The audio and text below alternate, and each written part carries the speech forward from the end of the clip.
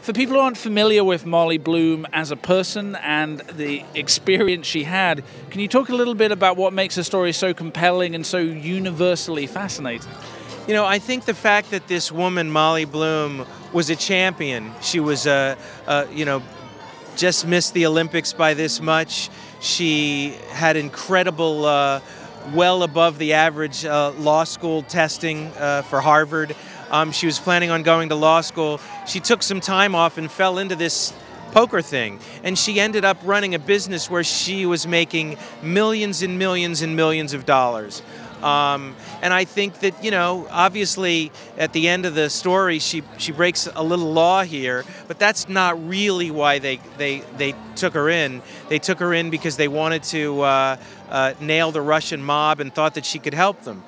It's a story about women's empowerment. It's a story about overcoming adversity.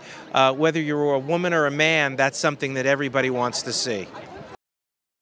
The character of Molly Bloom, of course, is a winning combination of glamour, humility, integrity. Can you talk a little bit about the qualities that Jessica Chastain has as a performer that make her such a perfect fit for that mold?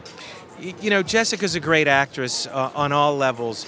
She has enormous vulnerability. She's beautiful, she's sexy, she's smart, and she's such a world-class actor.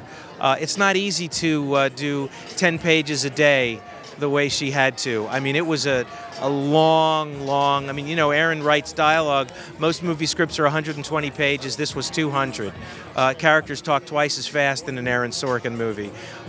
She just had everything that we were hoping for. She was our first and only choice, and we were very fortunate to have her to star in the movie. Idris Elba is one of our beloved national treasures here. Can you talk a little bit about what made him such an interesting choice, I guess, for... Yeah, Idris is a great actor, and I love the idea that he's playing this former prosecutor who grew up in Brooklyn. He's... What can I say? When Idris comes on the screen, no matter what he's doing, he's electrifying. I think that it's not a role that one would necessarily presume him to do, which is exactly why I thought it was interesting to cast him in the role. Aaron Sorkin is an iconic storyteller, but this is significant in marking his transition to a role directing as well as writing. We know what Aaron's like as a writer. Can you talk about what he's like as a director, though? You know what? He is prepared. He is thoughtful. He's great with the actors. I think he's been preparing his whole life for this. He didn't want to direct the movie. We had to convince him to do it. And I think he's a wonderful director, and he will continue to write for other directors, as he will tell you.